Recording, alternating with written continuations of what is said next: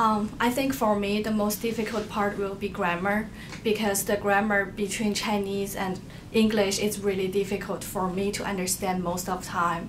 And plus there are so many different grammars I need to memorize. So that's the biggest part for me. It must be grammar, yeah. And I mean, I always confuse my mind what kind of reference that I should use. MLA, ABA, Chico. Oh my god. Yeah, that's the most difficult thing I can think about. I think because in my language, I come from Thailand. In Thai, we don't have any tense. I know you in English you have present simple, present continuous, past tense, future.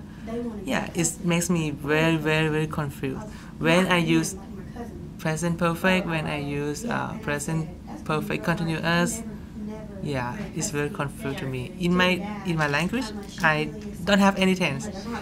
If you want to say, yeah, you say, yeah. I think it's speaking, because for me it's easier to write it down, my thoughts, than to tell them. For me, speaking is the hardest way to learn English. I think it takes time. I think it's grammar, because when I use my own language to write something, I don't have to consider about grammar. The punctuation. Yeah, that's it. Like how to use comma and semicolon is the most difficult. Actually, in my country, I have enough experience to write in English, so it's hard to organize how to start from introduction, body, and conclusion, and also APA. So I never heard about it before, but I need to follow that. So I'm very hard time doing like that. So I need some help in here writing center. It helped me a lot.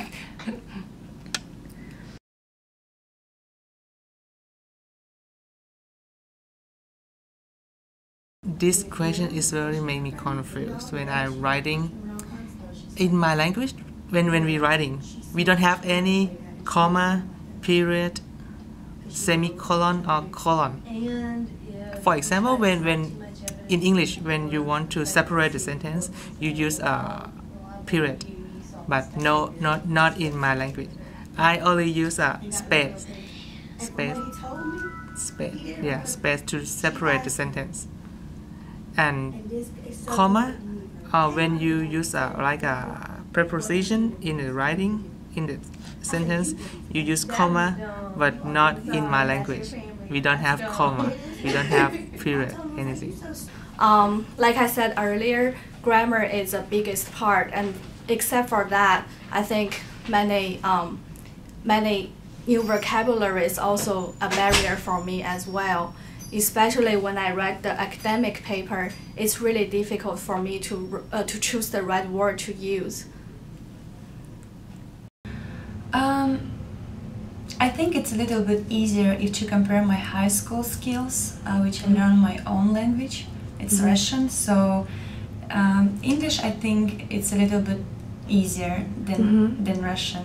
But still, it's a lot of grammar rules, it's a lot of slangs which you need to know, and you can you can learn them. They comes from people, you need to listen to them. This is, I think, what makes different from my language. In French, so my native language, we don't need to write, like the teacher doesn't care about the form, we don't have any particular style, you just want to see what we write, so and that's it, I think.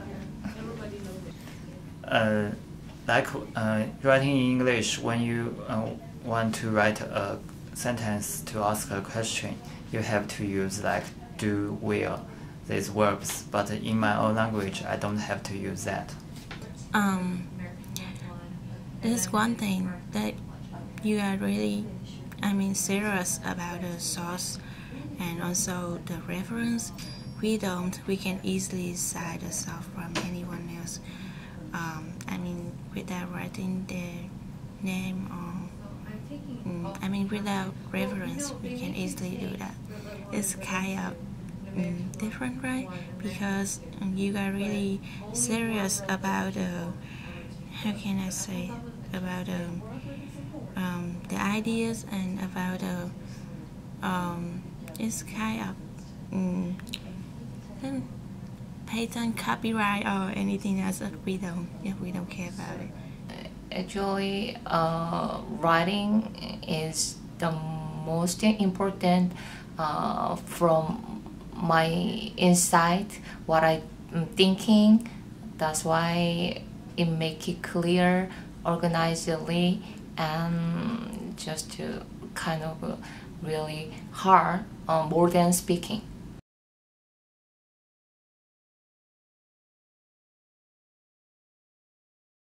Yeah, in my country we have a tutor, but they charge money, so that's a problem. And they are not good in the specific way. And the big problem is because they charge money, so not too much students in the college want to talk with them or want to let them give some advice. In my country, Korea, it's quite different to approach writing between Korean and English. So tutor should let students know what's the important to write in English, so we can follow and practice writing, and we can get to writing skill easily. We don't really have a tutor. We only have French classes in high school, and we learn how to write, I guess. And yeah, we are not really teach it. It's like we practice and practice, and then we just learn it like that. To be honest, in my country we don't have peer tutor. We just ask our teacher when we have questions. Okay. Thank you.